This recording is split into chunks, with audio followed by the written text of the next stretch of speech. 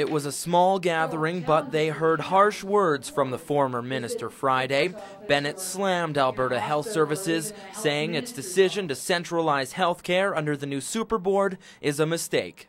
Alberta doesn't seem to get it, that by going the opposite direction to the rest of the country and the rest of the world on having regional solutions, and to think that someone in Edmonton can make all the decisions for you here in Medicine Hat is obscene. Dr. Bennett is from Toronto and says she learned valuable lessons from the SARS outbreak in 2003.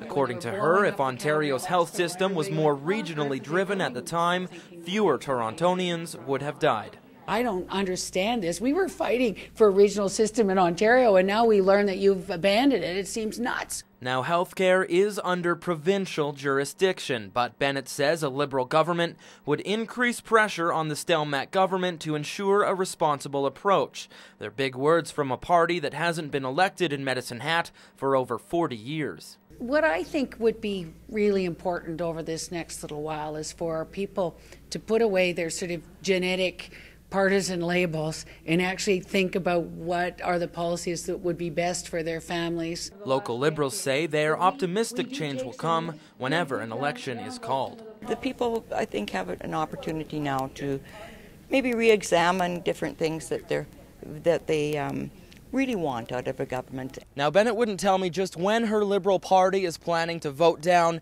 and topple the Conservative minority government. However, she did say an opposition day in the House of Commons early next fall gives them a lot of options. Jeremy Hunka, Chat News.